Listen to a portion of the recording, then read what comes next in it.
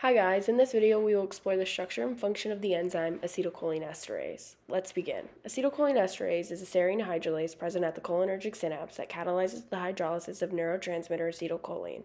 Acetylcholine is released into the synaptic cleft where it binds to receptors represented by blue triangles, creating nerve impulses, and then is immediately degraded by acetylcholinesterase. This terminates synaptic transmission.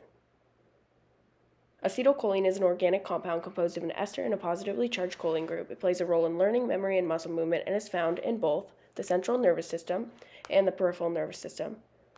Note, acetylcholine receptors are not actually triangles, and acetylcholinesterase is not actually a pair of scissors. Here's an actual representation of the enzyme. Now let's dive deeper into the structure of acetylcholinesterase. Before we continue, I'd like to introduce Torpedo californica, a species of electrical fish. They have a wide array of nerve-like structures that generate electricity. Consequently, acetylcholinesterase is largely abundant in Torpedo californica. Here, the primary structure of acetylcholinesterase found in humans, and Torpedo californica is shown. Oftentimes, Torpedo californica are used to study the enzyme due to the conservation of residues highlighted in purple, including the catalytic site triad outlined in red, and the similarity in structure of the enzymes. From this point on, I will be analyzing acetylcholinesterase found in Torpedo californica. Acetylcholinesterase is 586 residues long and has a molecular weight of 65.9 kilodaltons. It has 62 negatively charged residues. These are aspartic acid and glutamic acid, and 49 positively charged residues. These are lysine, arginine, and histidine. The environmental pH is about 7.2. The pI of acetylcholinesterase is 5.59. Acetylcholinesterase also contains aromatic residues. These are phenylalanine, tyrosine, tryptophan, and histidine. Since some concentration of histidine is positively charged at pH 7.2, it obeys Huckel's rule and is therefore aromatic. Now let's discuss the secondary structure. Acetylcholinesterase has an alpha-beta-alpha pattern. A beta sheet is sandwiched by alpha helices. The yellow arrows indicate individual beta strands which form a beta sheet, while the pink loop-like structures indicate alpha helices. Acetylcholinesterase has 14 alpha helices. Here, the peptidic carbonyl oxygen of aspartic acid 393 forms a hydrogen bond with the peptidic amide hydrogen of aspartic acid 397. The hydrogen bond occurs between residues about 4 amino acids apart. Acetylcholinesterase contains 12 beta strands that form a mixed beta sheet. Here, the peptidic amide hydrogen of isoleucine is hydrogen bonded to the carbonyl oxygen of arginine, and the carbonyl oxygen of isoleucine is hydrogen bonded to the peptidic amide hydrogen of another isoleucine. These strands run parallel because the hydrogen bonds are not linear. Now let's discuss the tertiary structure of the enzyme. It's a globular protein containing a 20 deep active site. Acetylcholinesterase is a homodimer consisting of 2 identical protein subunits. There are 3 disulfide bonds in acetylcholinesterase. In this image, cysteine is covalently linked with another cysteine, which are both found in alpha helices. The alpha helices are oriented so the cysteine residues are positioned next to each other.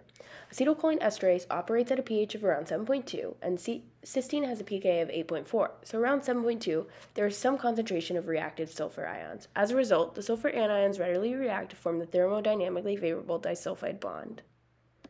The active site of acetylcholinesterase contains the esteratic site and the anionic site.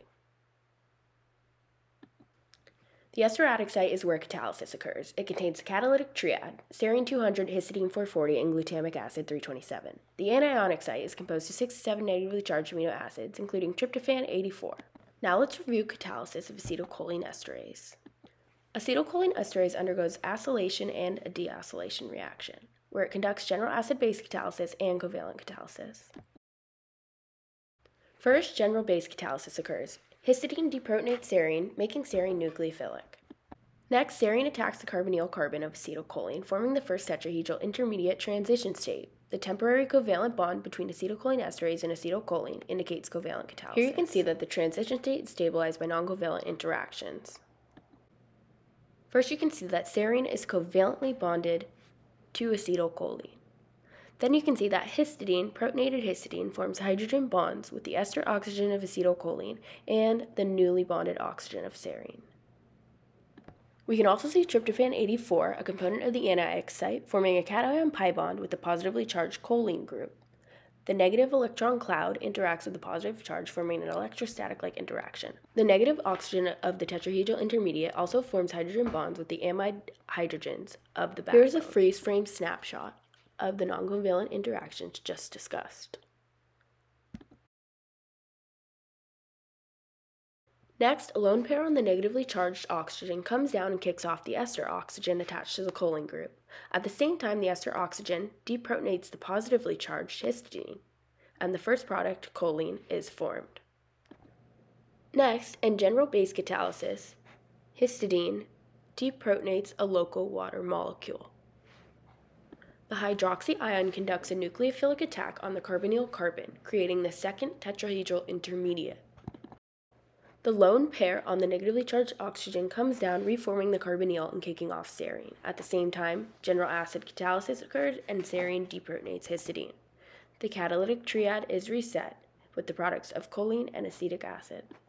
Other important sites of the enzyme to catalysis include the peripheral anionic site and the oxyanion hole.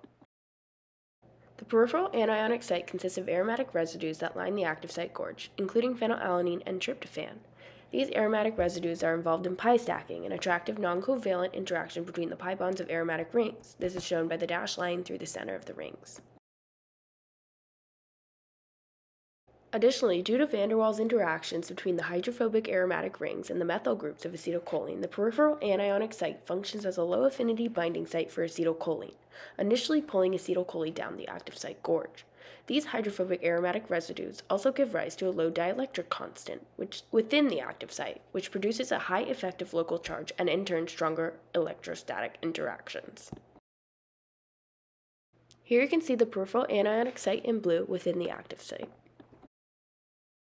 In addition to the peripheral anionic site, there is also a three-pronged oxyanion hole within the active site gorge.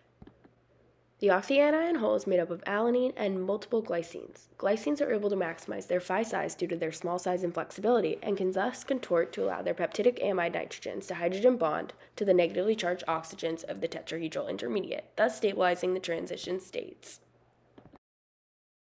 Acetylcholinesterase has an extremely high catalytic efficiency, one close to the upper diffusion limit. Acetylcholinesterase has a Km of about 2.06 times 10 to the negative moles per liter. This means that only a small amount of substrate is needed to fully saturate the enzyme, indicating a high binding affinity. Although I could not find the Kcat value for acetylcholinesterase, given the high catalytic efficiency, small Km value, and the stabilization of the transition states, I'm inferring there is a large Kcat value, or turnover rate.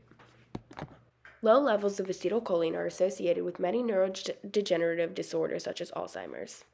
Therefore, many inhibitory drugs act on acetylcholinesterase. This has been shown to have moderative effects on cognitive function.